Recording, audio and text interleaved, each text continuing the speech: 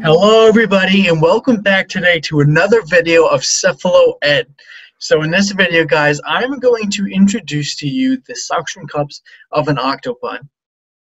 And these suction cups are one of a kind. They are truly one of the most exquisite and weird looking parts of an animal, I think, in the world, and they are super helpful and are an extremely important thing for an octopus to survive in the wild and to evaluate and feel the food and multiple other things to recognize objects and fish and areas of where they go. But before we get into that, I really want to mention that this channel is almost at 100 subscribers.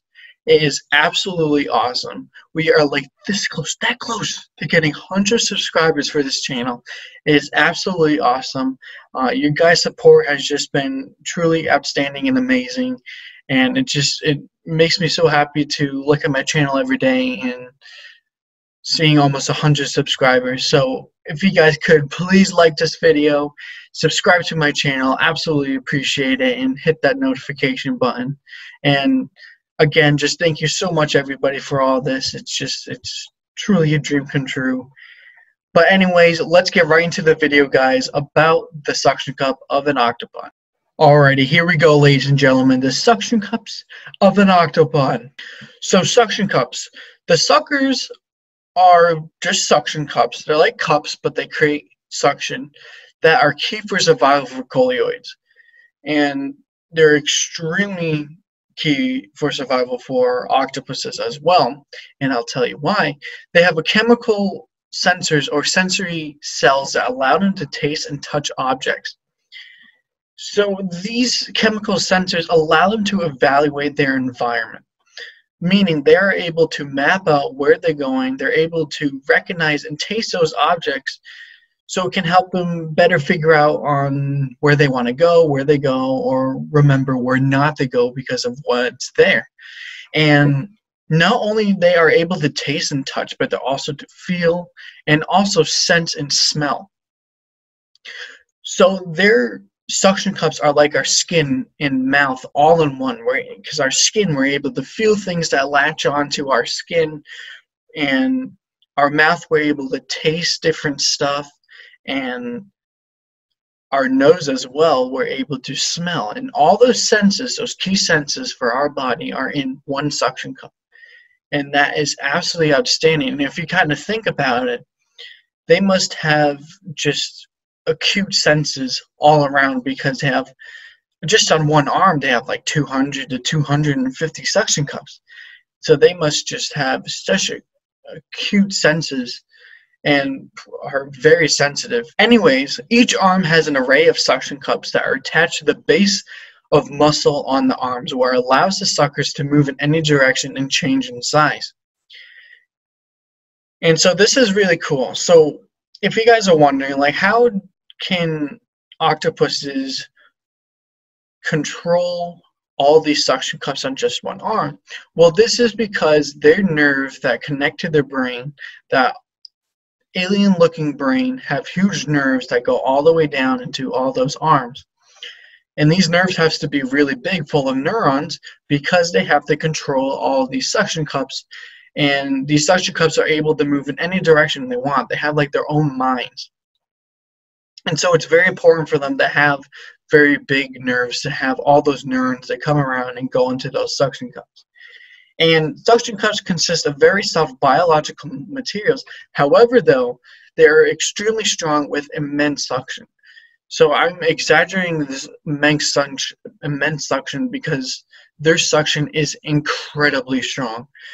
So to tell you how strong they are, they can hold up to 16 kilograms. And if you're not sure how much 16 kilograms are in pounds, that's 35 freaking pounds. That is a lot. And now, if you really think about it, 8 arms, I believe, 250 suction cups on an arm, and each suction cup can have a suction of 35 pounds. Now, if you really think about it, that if all those arms latched onto something and all those suction cups got into like a fish or, you never know, probably a human, it could probably most likely rip it apart with all that force that these suction cups are able to withstand. And it's really insane. But anyways, I want to give you guys a cool little fun fact about the suction cups.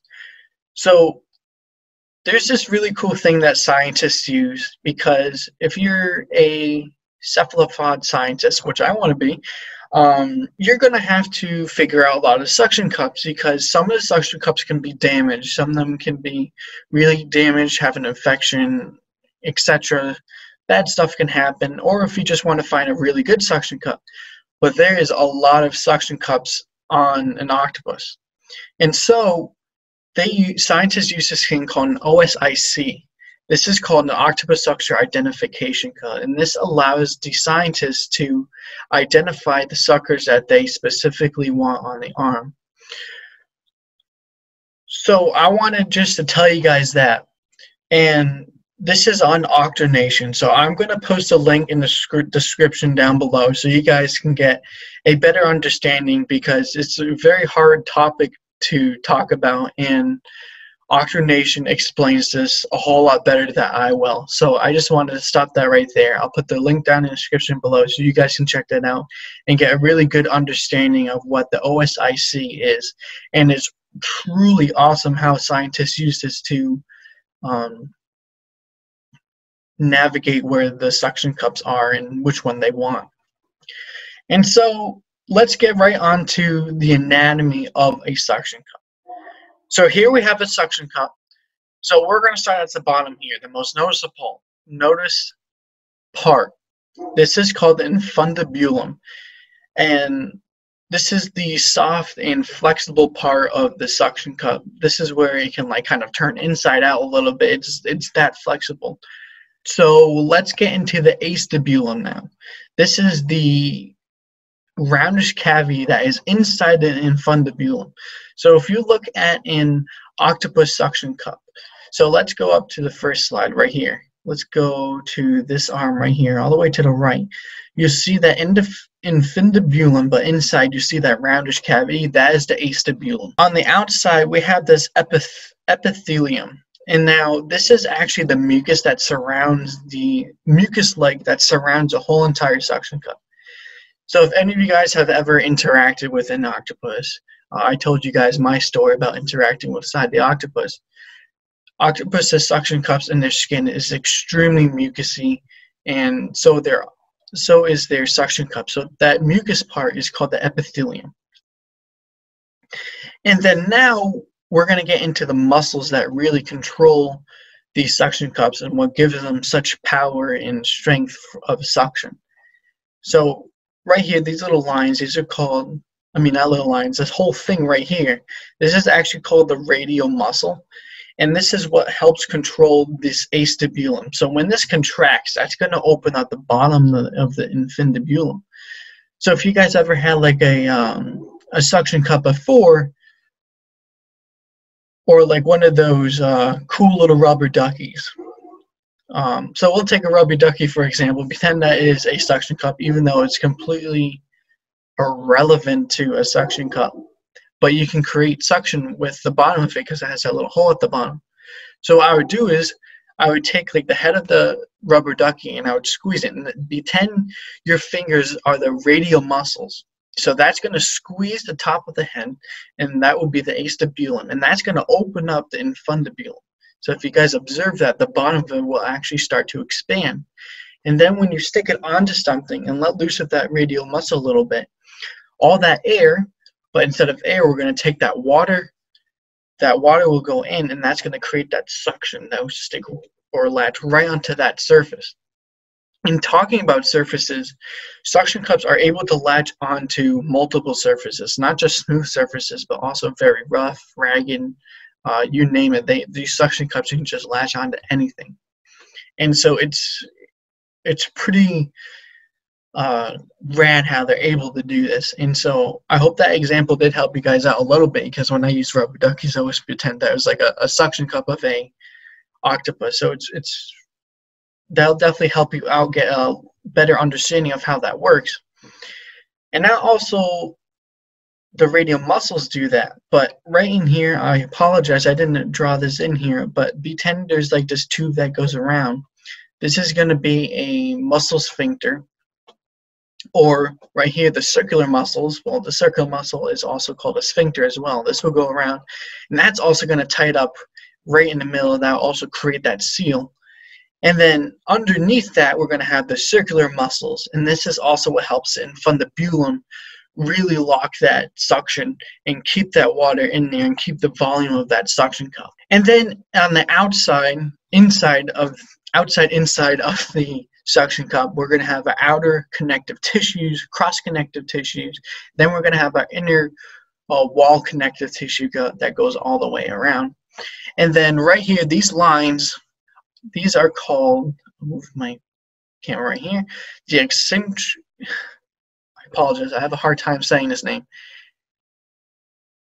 Extrinsic muscle. There we go, extrinsic muscle. Now what this does is you have all these muscles that help create that suction, but you need a muscle that helps move the suction cup in different directions. Because I mentioned that before in a slide where suction cups are able to move in different directions.